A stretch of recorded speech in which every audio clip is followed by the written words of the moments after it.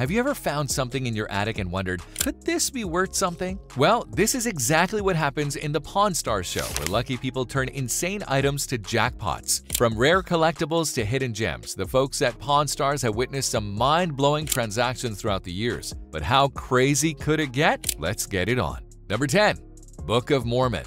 One of the most expensive things that ever came into the Pawn Star shop was a book, which might surprise you, but it wasn't just any book. The Book of Mormon was a very important part of American history. No, this has nothing to do with the show with the same name that was a big hit. The lessons of prophets who lived in America as early as 600 BC are said to be in this religious text of the Latter-day Saints. Anyone who knows anything about books will tell you that the first editions are always the most expensive. A first copy of the book sold at auction for a crazy $180,000 in 2007. But Rebecca Romney, an expert on books, said that this much later fifth version was one of the most valuable books she had ever had to value. It seems to have been one of the last ones made before the Church of Jesus Christ of Latter-day Saints leader Joseph Smith was killed. The price of the book was a whopping $40,000. After some talking, the copy owner was paid $24,000 for it. Not a bad day at the office. Number 9.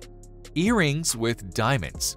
How can you tell if a man who walks into a pawn shop is serious? Let's say he must be wearing a suit because this man in a suit showed up with a nice pair of diamond earrings. He was trying to sell and knew what he was talking about like a real pro. He could answer any question that was asked of him with ease. He even gave Rick the paperwork for the jewels, and the pawn shop confirmed that they were real diamonds. Rick was happy to buy them for a jaw-dropping $40,000, which was a lot of money for him. That's a lot of money for some earrings. But if Rick had been able to sell them, there's no question they could have made money. They were genuine diamonds, but when the police arrived a few days later, it was discovered that there was a major problem. They had been stolen. The thief was caught, and the earrings were given back to the rightful owner because the cops tracked down the stolen jewelry. The Pawn Stars weren't quite as happy. After all, they just lost the $40,000 they paid for the stolen jewels. Number 8. Hertz Penske GT Mustang. It's not just old things that have value. One customer came to the pawn shop with a rare Hertz Penske GT Mustang, a new thing they wanted to sell. This was one of the first 10 cars ever made, and the 6-speed manual had never been rented, so it was in perfect shape. That's pretty much what rare means. After driving it with NASCAR driver Joey Logano, he thought it was worth a whopping $75,000. Rick was able to talk the person selling it down to $60,000. Number 7.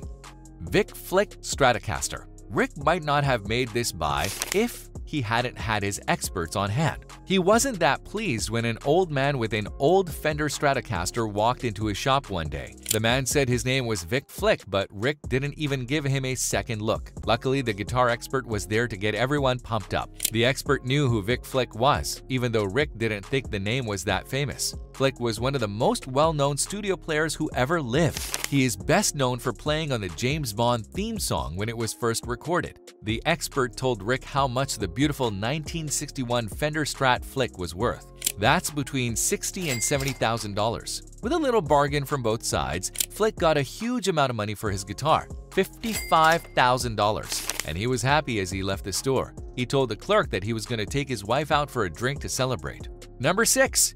Ford Roadster. Rick is good at putting people who own cars down. This 1932 Model B Ford Roadster was a perfect example of this. Edsel Ford, who was Henry Ford's son, was the one who made the car, and it was pretty amazing. It had 500 horsepower, a convertible top, and windows that could be rolled up, and it was still in great shape. The owner was very proud of it, so he set a price that reflected that. He asked a price of $150,000 for it. I can see why he thought that, but his hopes were quickly dashed when the car experts showed up. Even though he loved the car too, he thought it was worth about $75,000, much less than the owner had hoped for. In the end, Rick talked him down to $68,250. You can be sure that deal broke the owner's heart, but he still chose to take it. Number 5. A Gibson guitar. A regular Gibson SJ200 from 1941 will sell for a pretty high price by itself. But if the owner has a bill of sale signed by a real rock star, the guitar's price will always go through the roof. The guitar wasn't just any old piece of junk either.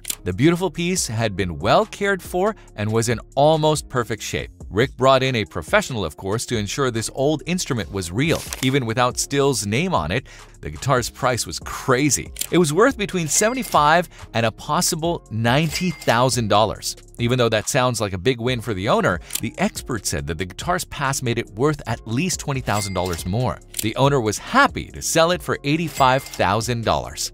Number 4.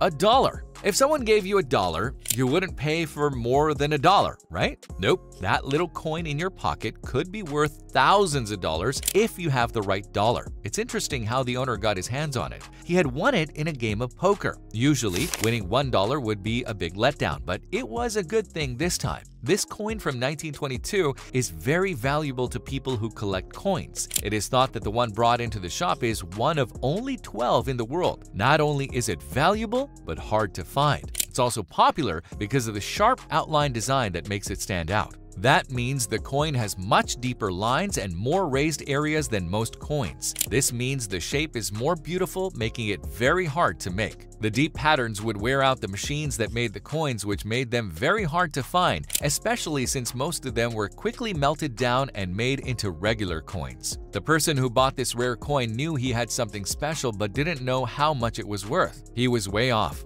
Rick's coin expert told him that the coin could easily be sold for a huge amount of money, like $100,000. That lucky poker winner was thrilled to get an amazing $80,000 as his prize. Number 3. Roadster by Lincoln. It's hard to get the Pawn Stars to buy cars, but when you give them a beautiful classic like this one, how can they say no? The Lincoln Roadster was made as a way to get people back from Cadillac, which was their biggest competitor at the time. When they were first built at the beginning of the 20th century, they cost a lot of money, $4,000, which is about $70,000 today. But the Pawn Stars agreed that the one they sought was worth a lot more. This one was a beautiful mint green and cream-colored model from 1932 that had been kept in great shape over the years. It also had a very big V12 engine with 150 horsepower. You can't just let go of a classic expensive car like this one, so they offered the owner $95,000 in cash. He took it but returned it immediately before leaving the store. It turned out that the owner didn't want the cash or the nice car. He wanted gold bars. And well, the guys on Pawn Stars were glad to sell him what he really wanted. Number 2. A pile of silver. The one sure way to store a lot of cash is to collect a lot of valuable metals slowly. One buyer on Pawn Stars did just that. Before he came to sell it, he had been collecting and storing crazy amounts of silver in a storage unit for about 10 years. Of course, nothing was set in stone. Some of the silver was in the form of coins, but most of it was in the form of bars. You can easily make a fake one by filling the middle of the bar with a cheaper metal. So the experts did some tests by drilling into the middle of the bars. Then they used nitric acid to test the middle of the bars. If the acid made the metal white, then it was really pure silver. And sure enough, that's what ended up happening. The Pawn Stars paid the market price for the 3,300 ounces of silver. This made the owner $110,000 richer. Some of the silver was melted down to make custom coins, which would help them make money off of the big buy. Number 1. Sketched by Maurice Sendak. This is a big jump from the $110,000 buy, so it might surprise you to hear that this huge purchase was just a bunch of old sketches. If the Pawn Stars paid this much for them, they must have been pretty special, but these were not the kind of artworks you'd expect. There was no Picasso to be seen. Instead, these were drawings from a book for kids. They must have talked to Rick directly. He even said this was the best book ever written. So what happened? These sketches were used to make Maurice Sendak's famous book, Where the Wild Things Are. One of the main reasons these sketches were so important was that Sendak never sold any prints of them. That meant that each of these little pieces of paper was unique. Rick asked an art expert how much the paintings were worth, and the expert told him that they could easily be sold for a huge $310,000. Rick talked the lucky owner into selling them all for only $250,000, which is a crazy amount of money. It was a steal. So now, what would you do if you stumbled upon a treasure worth a fortune? Would you hold on to it for its sentimental value